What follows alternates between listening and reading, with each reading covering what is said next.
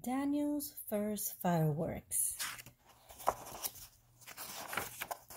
It was almost nighttime in the neighborhood of Make-Believe, and Daniel and his family were having a picnic dinner in the backyard so they could see the fireworks.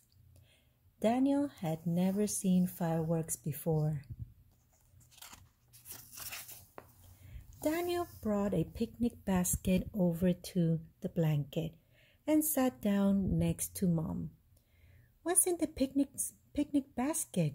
asked Mom Tiger. "Picnic stuff," said Daniel, "like plates, cups, napkins, food, and Tiggy." Daniel pulled Tiggy out of the picnic basket and hugged him close. "Tiggy wants to see the fireworks too." "Well, it's not quite time for dinner or fireworks," said Mom. "Why don't you and Margaret play?" "Okay," said Daniel. "Come on, Margaret, let's play." "Come back here, Margaret," Daniel called out as giggling Margaret toddled around the backyard. Daniel and Margaret were having so much fun, they didn't even notice that it was getting darker, until suddenly they saw something new floating around. "Look, Margaret, I see fireflies," Daniel exclaimed, pointing to the little flickering lights. "See how they light up? Let's say hi to the fireflies." But Margaret didn't want to say hi to the fireflies. Margaret didn't know what they were. "Margaret, come back," said Daniel as Margaret toddled to Mom Tiger. "The fireflies are nice. They won't hurt you."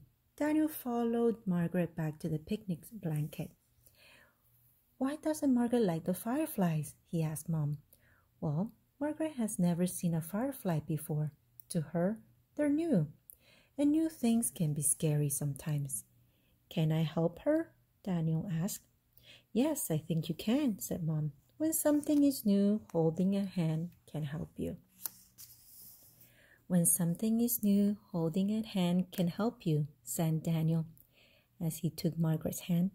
"Come on, Margaret, I'll hold your hand, and we can look at the fireflies together." Daniel and Margaret held hands and walked back to the fireflies. "Look at how the fireflies light up," said Daniel. "It's like they're twinkling and saying hi." Margaret looked at Daniel and she looked at fireflies. "Hi, hi," she giggled. "Margaret isn't as scared anymore," said Daniel happily. Watching the fireflies gave Daniel an idea. Daniel imagined that he was a firefly, dancing with his firefly friends.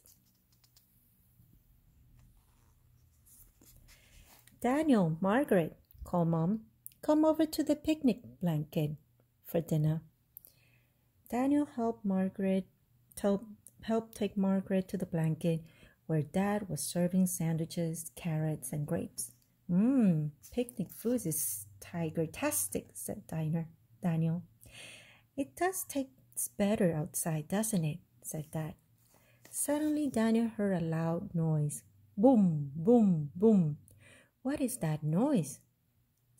asked Daniel. Daniel was scared. "Those are fireworks," said Dad. "See? Up in the sky. Look how pretty they are," said Mom. "They're kind of like fireflies, but they're really loud," said Daniel nervously. "Fireworks are loud," said Dad. "But that's just the noise they make." All of a sudden, Daniel felt a small hand holding his.